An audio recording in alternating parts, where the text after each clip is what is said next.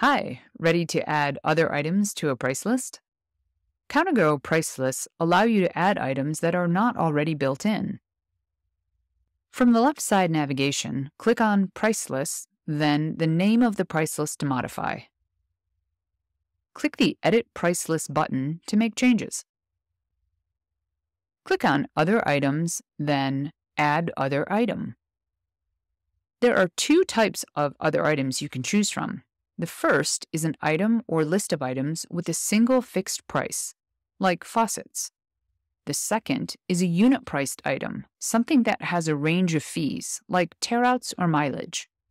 Let's add one of each type, starting with a single-price item.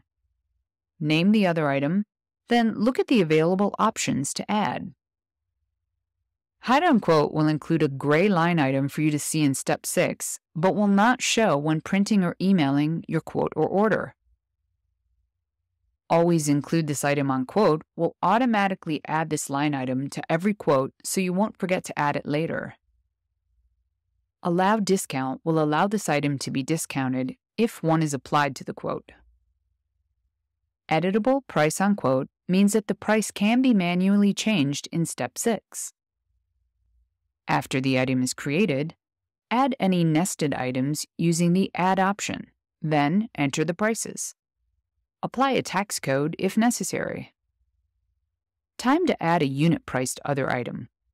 Enter a name, then enter what the unit of measure the total price should be calculated with.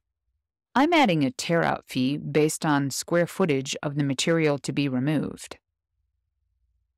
Unit-priced other items have similar additional options, except for including the item on every quote, since the price can vary. Once the item is added, click Add Size to add ranges and prices. The first price box, Each, refers to a base fee that applies to any number of units.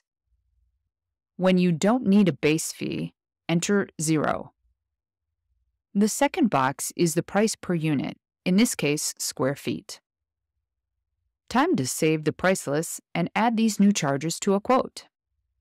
Go to Step 6 of Quote or Order and click the Add icon next to any area. Select from the drop-down list. I'll add a faucet, choose a model number, and leave it in the area named Kitchen. Click the Add icon again to add the tear-out charge. Enter the total square footage of the tear-out and select the area to be None.